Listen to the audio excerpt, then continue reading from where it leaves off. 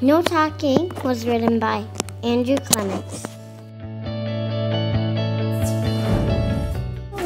No Talking is about a boy named Dave and a girl named Lindsay. Dave had a history project about India.